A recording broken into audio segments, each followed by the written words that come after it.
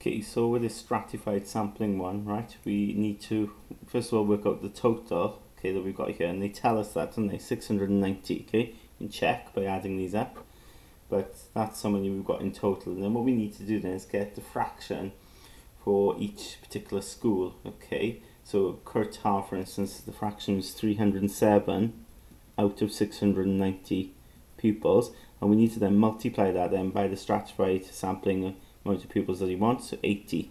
Okay, so we'll work that out. Okay, on a calculator, 307 divided by 690. Okay, so use the fraction button, times 80, and we get CST 35.59. Okay, something like that. Now it's important, don't just automatically think that's going to be 36. Okay, because we are talking about pupils, so you can't have 35.59 pupils. All right, but you know, we can't automatically think that we're going to round up. Okay, it really does depend here on how stratified sampling works out. So we'll see how this works now. So let's get the fraction for Cwm Wan High, right? So that'll be 239 out of 690, times that then by the stratified sampling amount, 80 again. So what I'm going to do is see if I can go back on my calculator here, and change that number up here. Oh, right. What was it? 239, and we get 27.71, right? So we'll work out what to round that to in a minute. You'd automatically think 28. Okay, so let's do the next one. 144 over 690. Okay, that's the fraction for Henclwyd, times 80. So we go back on this.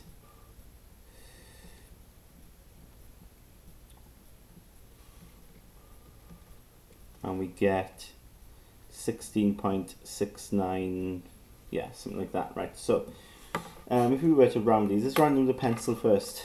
You'd round that up, wouldn't you? 36. You'd round that up, wouldn't you? 28. And you'd round that up, wouldn't you?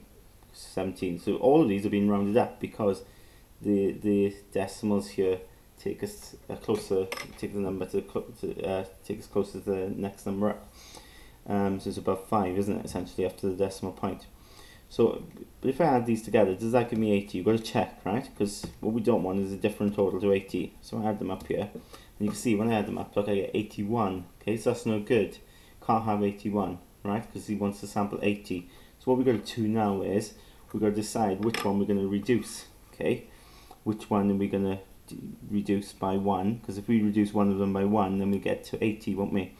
And what we need to do is just look which one is closest to being rounded down, so to speak. And if you think here, if you see, we've got 35.59, right? But then the ones here, 0.71, 0.69. So these are closer. These two here are closer to the next number up, aren't they? Even though you automatically think, let's round this up.